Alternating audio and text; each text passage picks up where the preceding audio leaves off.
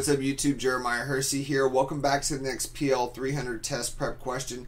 Today we're going to be talking about connecting Power BI into a database. Now there are several databases that are already set up for connection directly through Power BI, but today's question really deals with what happens when we don't have the availability to connect into a database that we're using in Power BI. What options do we have available? So we're going to start off in Power BI and take a look at some of the databases that we have available to us. Let's go ahead and get started. So here we are inside of Power BI, and we're just going to select the Get Data icon here at the top to get a full list of our data sources. So as we're connecting into a database, we're going to see this option for database here on the left hand side, so you can select the database option to see a full list of databases that are supported inside of Power BI. So we can see that we have SQL Server, we have Oracle, we have Postgre, we have Teradata, SAP, Amazon, Google, Snowflake. There's a lot of different databases available. But the question today really deals with, what if we do not have one of these pre-selected databases available? What if we're using a database that doesn't have the option to connect directly into that database? And so what we can search for is ODBC. We can see that there is an ODBC connector here. And so an ODBC connector allows you to connect into a database using a specific driver. So it allows you to import data from a third-party driver by specifying the data source name or connection string. And you can also specify a SQL statement to execute against that ODBC driver as well. Now we also have an OLE driver. So an OLE database driver, this is designed to connect to Microsoft databases and other third-party databases as well. And so depending upon the database that you're using, you're going to have the availability to use one of these other connection options in order to access your database. If you have a web-based data source, you can use the OData connection string. So we have this OData feed.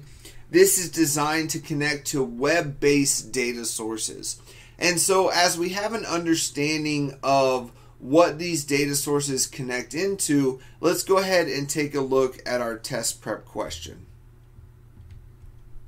The question says that you attempt to connect Power BI Desktop to a Cassandra database. From the Get Data connector list, you discovered that there is no specific connector for Cassandra database. You need to select an alternate data connector that will connect to this database. What type of connector should you choose?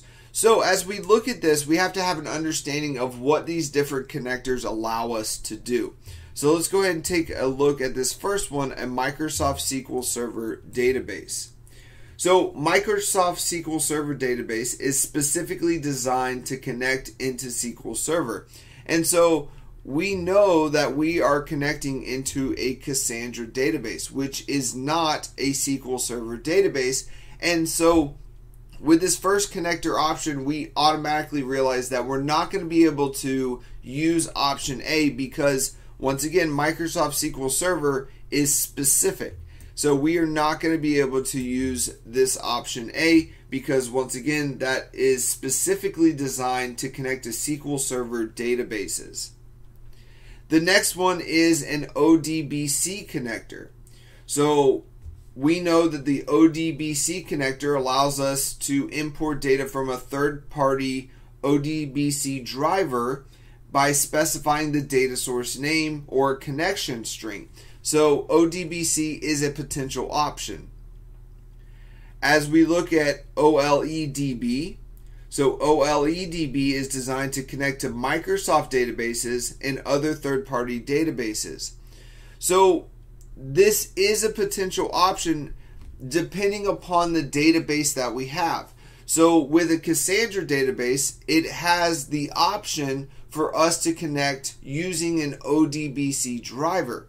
So because of this knowledge, because we know that a Cassandra database has an ODBC driver, we are not going to be using an OLE database connection option. And then finally, we have the OData. The OData option is designed to connect to a web-based data source. Well, Cassandra database is not a web-based data source, and so we can eliminate this OData option because Cassandra database is not a web-based option. Now, this does require that you have an understanding of different database connectors, but typically, if you do not have an option to connect directly into your database, a majority of the time you're going to be using this ODBC connector. And so that is the correct answer. B, use an ODBC connector to connect into the Cassandra database using that driver. I want to thank you so much for joining me. If you like this video, give it a thumbs up and subscribe to my channel for more content. I'll see you in the next one.